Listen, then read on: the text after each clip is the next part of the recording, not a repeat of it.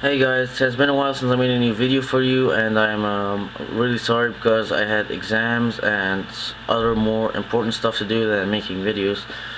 But I'm going to make up to you guys by showing you how to use your PlayStation 3 controller on computer for playing games and stuff like that.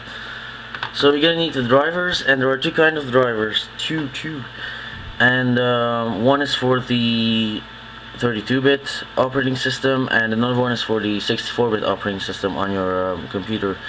How can you know which one you need? Well, you have to go to Start, and then you have to go to Control Panel, and in the Control Panel you have to go to System. Inside System you can see which kind of operating system you have.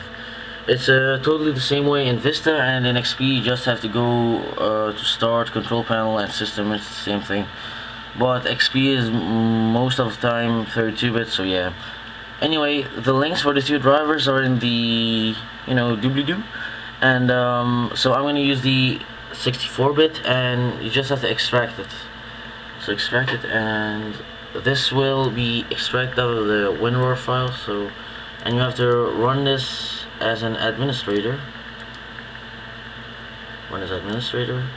And you just have to install it. You guys know this, I hope. Next.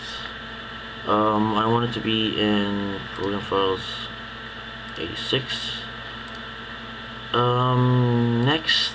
Next. I don't want any quick launch icon. Next. Install.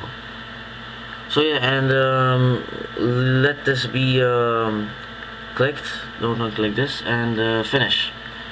So yeah, there will a website appear, and it will tell you how to use the program and install it, but I'm gonna tell you now, so what's the point? Close this, and this is the program. It is loading. Come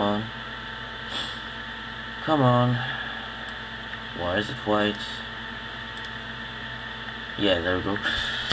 So it's waiting for controllers to be connected, but first of all you need to install the drivers. So you need to connect your controller to your computer with a USB cable, which you all have if you have a PS3. And you see the cable is connected. There we go. So yeah, I'm gonna connect my PlayStation 3 controller now. Come on. There we go. And then you have to go to driver manager, and you have to click this, and then you have to click load driver, and this should take a while. Oh, it doesn't. So here you go, it says motion enjoy driver successfully installed, blah blah blah. So you're good to go actually. And then you have to go to profiles again, and here you can you see it has appeared DualShock 3 6-axis USB. And here you can pick which kind you want. I have heard that PlayStation 3 mode gives a lot of problems, so I'm gonna go with PlayStation 2 with the analog joysticks and the trigger buttons in the back, the shoulder buttons. So, and here you can see the LED. You can use the LEDs as for battery information. So as you can see now, this means that it is loading. The battery is loading, so, or yeah, charging if we, whatever. And when it's full, I think the LEDs show you how full it is. Like 4 is totally full, 3 is 3/4 full, and so on. So yeah, I'm gonna enable the vibration, enable, and you can test it. So yeah, I'm gonna click it. Watch this. Oh, oops, there we go. So yeah, see, I click it, and it works. Okay. So everything is good to go. You can close this, it will minimize. And next up I'm going to show you how it works on games and stuff. Another thing, if you want to know if it's really calibrated and doing its thing, you can go to Start, and you can go to Devices and Printers, and it should come up as HID compliant game controller, so, or PlayStation 3, but that doesn't always work. So just click this, game controller settings, and then you go to properties, and here you can see all the joysticks. This is the left joysticks I'm moving, this is the right joystick I'm moving. You see the Z axis and Z rotation.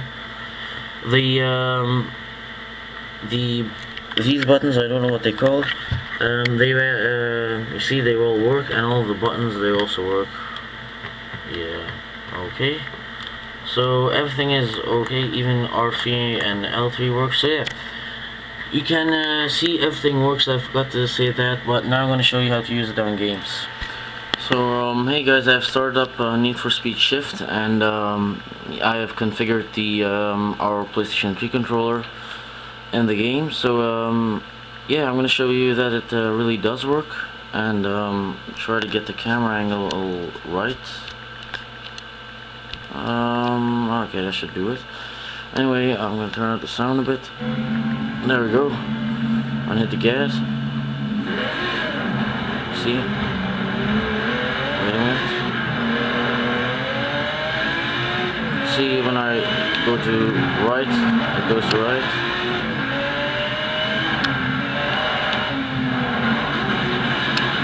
Don't mind the driving, I know I suck.